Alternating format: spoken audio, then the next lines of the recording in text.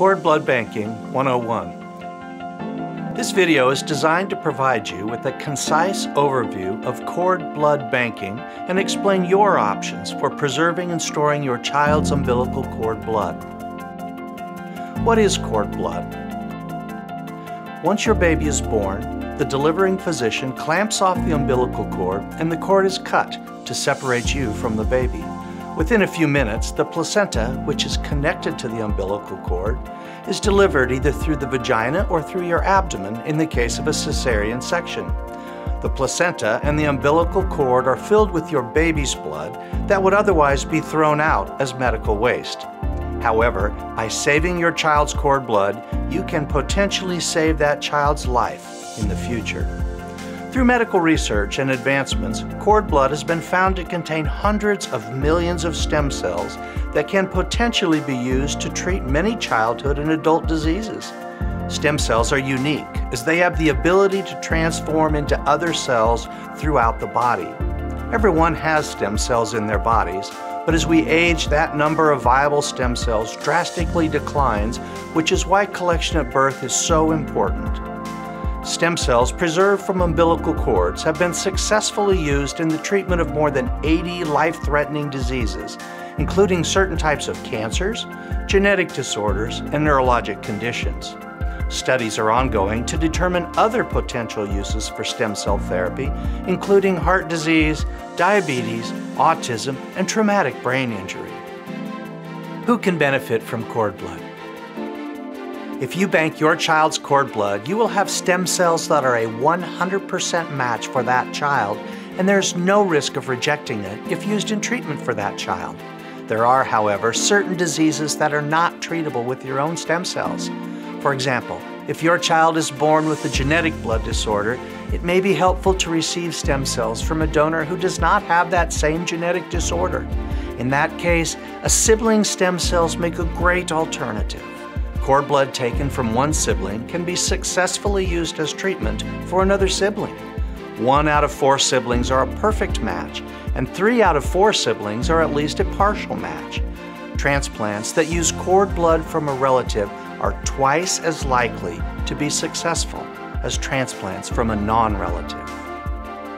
Process for collecting cord blood.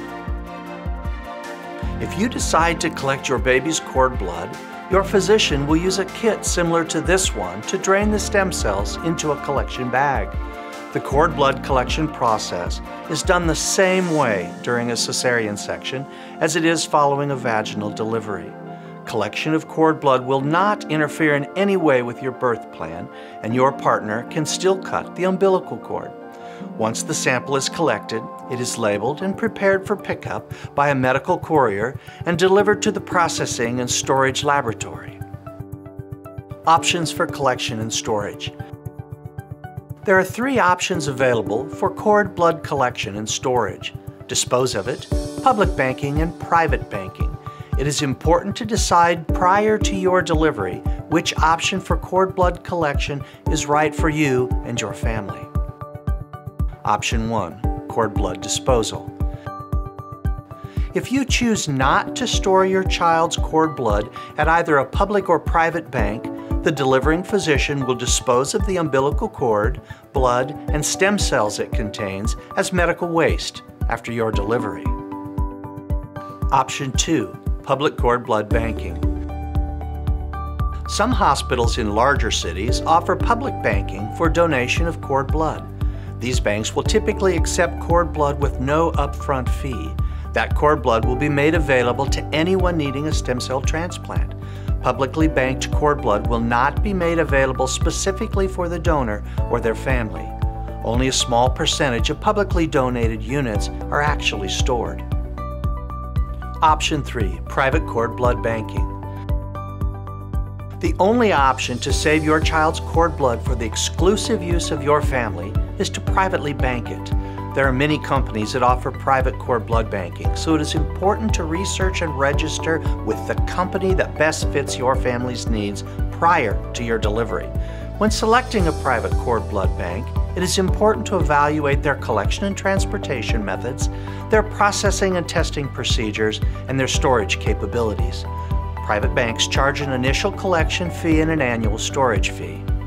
Many ongoing clinical trials researching the potential uses for stem cell therapy, which include trials for autism, diabetes, and traumatic brain injury, will only admit patients with their own cord blood.